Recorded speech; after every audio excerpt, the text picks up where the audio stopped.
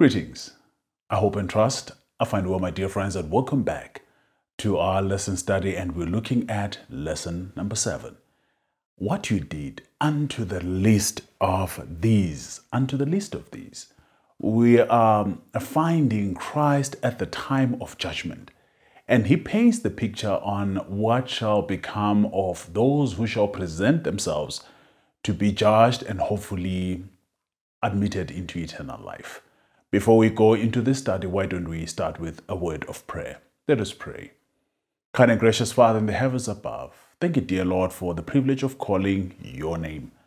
Dear Lord, as we go through this study, we are mindful of the realities that there is much that is expected of us while we are on earth, and judgment is real.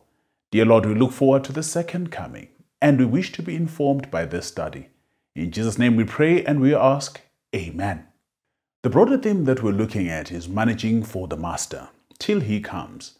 And the picture that we're having as we are looking at the title of our subtopic, unto the least of these, this has the ring of a performance review of some sort, where we have Christ identifying our key result areas. What are the key performance indicators of the managers? And these are instructive in the sense that they affect our judgment and how we shall stand in the day. Just allow me to read the concluding remarks that are given and an extraction from the book Desire of Ages. This is what the author quotes. When the Son of Man shall come in his glory, and all the angels with him, then shall he sit upon the throne of his glory. And before him shall be gathered all nations, and he shall separate them one from another. Thus Christ on the Mount of Olives pictured to his disciples the scene of the great judgment day. And he represented its decision as turning upon one point. When the nations are gathered before him, there will be but two classes, and their eternal destiny will be determined by what they have done or have neglected to do for him in the person of the poor and the suffering. This is from the book Desire of Ages, page 637. It is instructive to appreciate that our destiny will be determined on what we would have done or neglected to do for him, and this will be in respect of the poor. So as we go into this study, we want to appreciate that this performance is going to be appraised based on what we would have done. So as we look at the memory text, what does the memory text then speak to? The memory text amplifies this in Matthew chapter 25, verse 34. In the New King James Version, it provides as follows. Then the king will say to those on his right hand, Come, you blessed of my Father, inherit the kingdom prepared for you from the foundation of the world. So this is where there is admission into the kingdom that is prepared from the foundation of the world. And what is the issue that is the determinant, the point on which it turns? What you have done, or if you're not to be admitted, it is based on what you have not done. What would you have not done? So they are the poor that we must minister to, where Christ says, you saw me naked and you did not clothe me. You saw me hungry, you did not give me food. You saw me thirsty, you did not give me water. I was imprisoned, but you never visited me. All these are issues that Christ identifies as indicators for the managers of God to go into. So when we now look at going out to minister unto those who are less privileged than we are, there is this concept that we find in business language. It's called CSR. That means corporate social responsibility. So Christ is speaking to his managers in essence. Let's use a bit of business language here about corporate social responsibility. And he says, unless you engage in corporate social responsibility, as an entity, you are not going to make it. But above all, as an individual, each of us has a social responsibility. And what does social responsibility mean in essence? Let's just take it from business and then apply it into the Word of God. There are basically 4 indicators that one would look at if you go into social responsibility for you to be active. The first one will be environmental responsibility. Secondly, ethical responsibility. Thirdly, philanthropic responsibility. And number 4, you'll be looking at financial responsibility. So a corporate that goes into social responsibility, what it does is it increases its brand. And not only does it increase its brand, customers begin to identify with this company because of the good that it brings into the community. So people will not just go to a company because it produces quality products, but they would identify with the company because of the benefit that they are deriving immediately. So as Christ is talking to his managers, I hear him to say, you are supposed to manage the brand of Christianity. If people are going to value Christianity, follow Christianity, and make sure that they become loyal to the brand of Christianity, there is a need for us to engage in social responsibility. When we come to an evaluation exercise and your performance is to be assessed as an individual manager, before we go to a corporate entity, individually as a manager, the question would be, what engagement did you partake in as far as social responsibility is concerned? How did you grow this brand? The brand called Christianity. How did people come to appreciate it and say, definitely we need to be Christian and we're going to follow this particular brand? So when we get that right, we definitely put Christianity on the top shelf. It moves to the top shelf. So Christ is speaking to his disciples now, coming back to the managers. And he says, helping the poor is not optional. It is not optional. This is actually the essence of the gospel. We do not just help the poor because it's among some of the things, other deliverables that we have to cover. This is the mission of Christianity. We exist to do these things. Now let's look at Luke chapter 4 from verse 16 up to 19. Allow me to quickly read this because these are the words of Christ. I wish for us to glean some lessons from them. Verse 16, and he came to Nazareth where he had been brought up. And as his custom was, he went into the synagogue on the Sabbath day and stood up to read. We love verse 16 and we usually end there. He went to the synagogue as his custom was on the Sabbath. But Christ goes on to articulate his mission. Verse 17, and there was delivered unto him the book of the prophet Isaiah. And when he had opened the book, he found the place where it was written. Verse 18, the Spirit of the Lord is upon me, because he hath anointed me to preach the gospel to the poor. He hath sent me to heal the brokenhearted, to preach deliverance to the captives, and recovering of sight to the blind, to set at liberty them that are bruised. Verse 19, to preach the acceptable year of the Lord.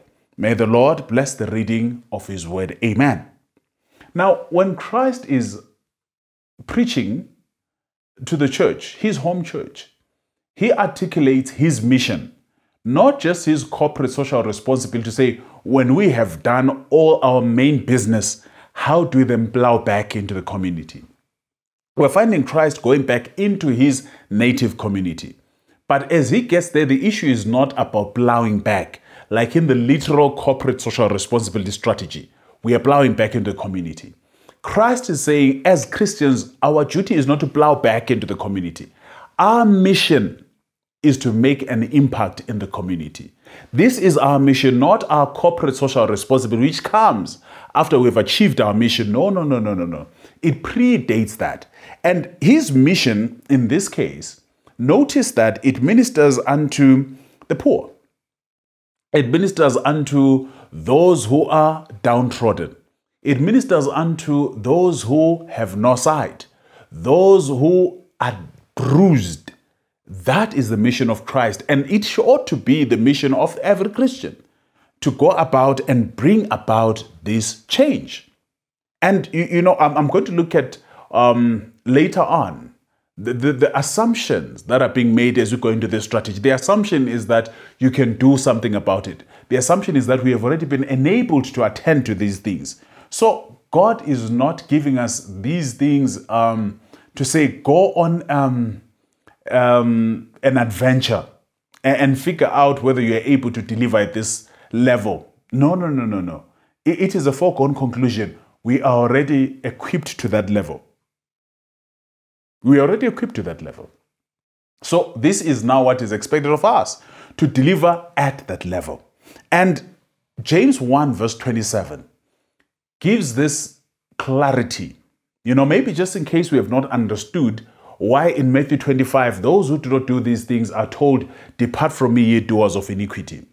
Now, this is a standard of purity. It is a standard of an undefiled religion. Now, look at James 1 verse 27. Pure and undefiled religion before God and the Father is this: 1, to visit orphans, and 2, widows in their trouble, 3, and to keep oneself unspotted from the world. That's pure and true religion. So the assumption is, if you have not done anything towards the orphans, nothing towards the widows, and you have not kept yourself blameless, untainted, unspotted by the world, if you have not done so, your religion is not pure, then you're not worth saving. You're not worth saving. Now, the other issue that we need to appreciate is when we come to dealing with the poor, it is not optional. It is mandatory. It is commanded of us that we must deal with these poor. In the Levitical period, this was the practice. When someone went into his or her field, they would have to harvest, but not to harvest everything.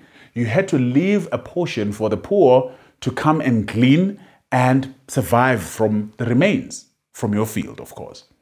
Now, when we get to Deuteronomy, the second law, now Moses is talking to the children of Israel. He says, you shall always have the poor amongst you. Because of that, you shall not withhold. Always keep your hand open so they can receive from your hand. Maybe let me just read this. It's Deuteronomy 15 verse 11. I love the way it sounds in the Bible. For the poor shall not cease out of the land. Therefore I command thee. I'll take that again. I command thee. What is the command? Saying, thou shalt open thine hand wide unto thy brother, to thy poor, and to thy needy in thy land. You shall open your hand wide. So in the first scenario, the poor is supposed to pick up for him or herself. So we must contextualize this. Some of us would say, I don't have a field. I don't go out harvesting. No, that's not the point. The point is, the principle is, number one, God has commanded. And now contextualize the command. When you have an opportunity to facilitate for the poor, for the needy, for your brethren to earn a living and survive, put up means and systems for them to be able to pick up and make ends meet. That remains the principle. And secondly, for some of them, it is not about availing opportunities or systems that will enable them. For some of them, you need to be benevolent enough to hand these things out to them. Just like Job.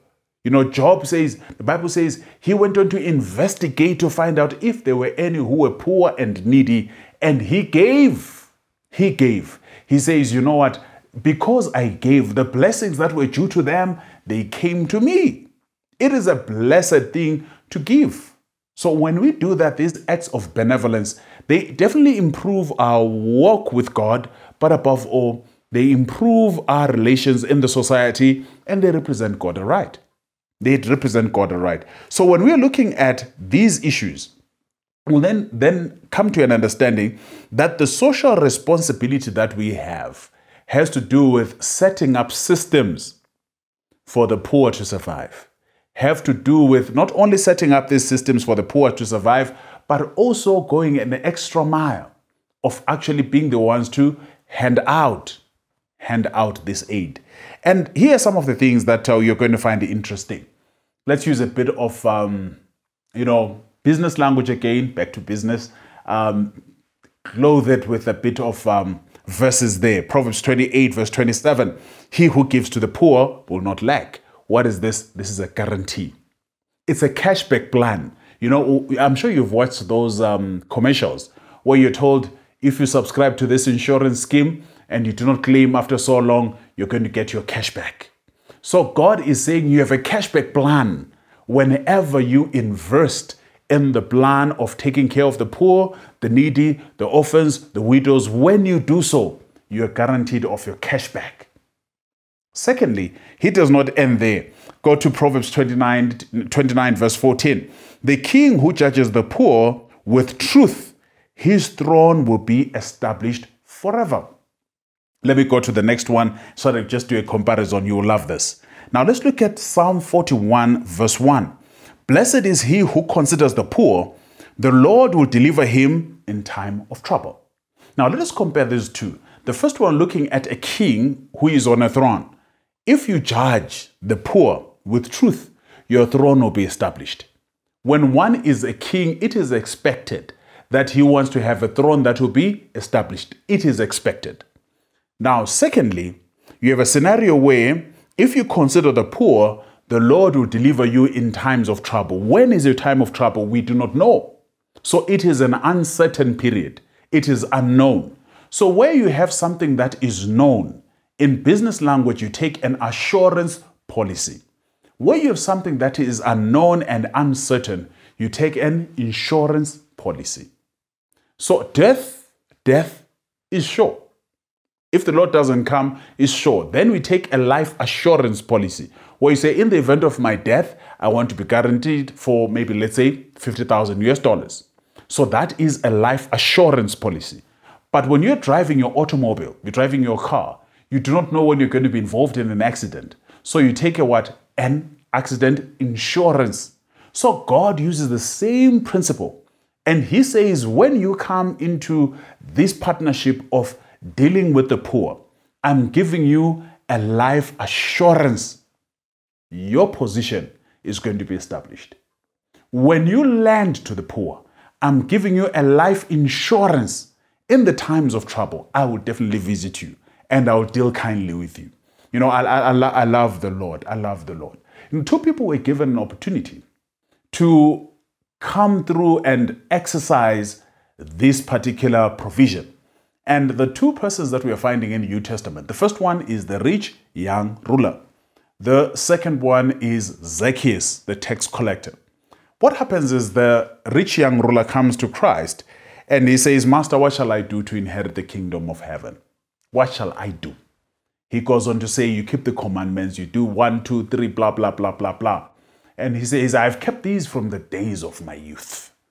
And the master says, but you lack one thing. One thing thou lackest. Go and sell all your riches and then come and follow me. The Bible says the young man left that place sorrowful and disappointed. And he was never heard from again. Why? Because he was told, go and sell all that you have and then come and follow me. This was a difficult ask for him. And now faced with the probability of following Christ up close as one of his apostles, riches stood between him and this offer. He would not accept it if it meant parting with his riches for the sake of the poor. Flip to the second character. We're looking at Zacchaeus. Zacchaeus, just like the rich young ruler, goes seeking after Christ. The rich young ruler just accesses Christ, and it's easy, when you are a person of reckon, it becomes easy for you to access certain places, without much struggle. He's there. But Zacchaeus, in spite of his riches, he has these other two limitations, a physical limitation and a social one. The physical limitation is that he's a man of little stature. He's short, so he has to climb up the sycamore tree. The second limitation is that as far as the public opinion is concerned, he does not weigh too much. They do not think highly of him because he's a tax collector, and therefore he's branded as a sinner. And having been branded as a sinner, Christ then sees him up there and he says, I'm here to dine with you. Come down. I'm headed to your house. And they head off to their house. We do not hear the discussion, but this unrecorded encounter in terms of what then went on when they got to their house. What we get to hear is that Zacchaeus then stands up and says, of all my riches, of all that I own, 50% of it I'm giving it to the poor. And if ever there is anyone I've defrauded, I'm paying back 4 times that which I've defrauded this person. And Jesus responds and says, salvation is come unto your house. He too is the son of Abraham. You know, we are quick to make this assumption that some people are beyond saving. Some people, especially who work for oppressive regimes, cannot be moving with the Lord. And therefore, we write them off and say, these ones are not candidates for salvation. But Jesus says, he too is the son of Abraham. Now, notice what happens here. What distinguishes these two? Zacchaeus offers 50% of his portion to the poor without being called upon to do it. The young man, in spite of having kept the commandments, but when the issue of offering to the poor came up, he would not tolerate it. And secondly, he did not even broach the subject on his own. So when 100% was demanded from him, he chose to retain his 100% and lose a relationship with the Savior. But as far as Zacchaeus is concerned, he offers 50% on his own, and he is commended for that.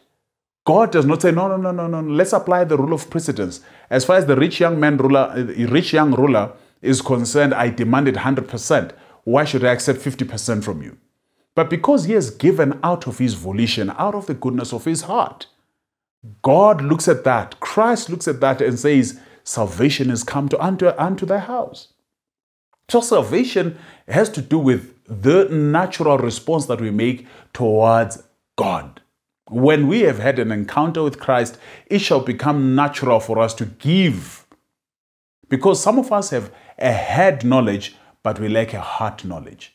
With a head knowledge, we will know the law. With a head knowledge, we will keep the law. But without a heart knowledge, we will never act on the law. So what Zacchaeus does, having met Christ, he then goes into a heart action. He responds by applying the law, contextualizing it and applying it. What is the spirit of the law? To liberate those who are bruised. What is the spirit of the law? To defend those who are suffering injustice. So God has capacitated us like the Zacchaeuses. He has capacitated us like the young rich ruler. We have these in our hands. And the issue is, what are we doing about them? What are we doing about them? And rightly so. There's some who always claim, this story is about the rich young ruler. This story is about Zacchaeus. He was a rich tax collector. I'm not at that level. And there is no way God would be expecting me to do anything because surely I'm in Africa. I'm not out there. There was a time around 2008, thereabout, at Solusi University, we're having a tough time. It was during the meltdown of the Zimbabwean economy. And we had students from Andros University collect an offering where they donated money. And we queued up in the Vice Chancellor's office to receive these donations, alms of about $10 each that were coming in from the United States of America, from students at Andros University. May God bless them out there.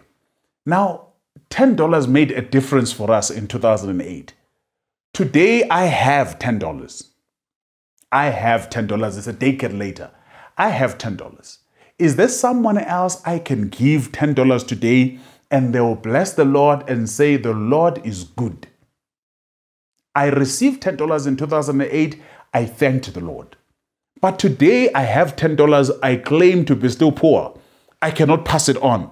When I received $10 from a student and I thanked the Lord.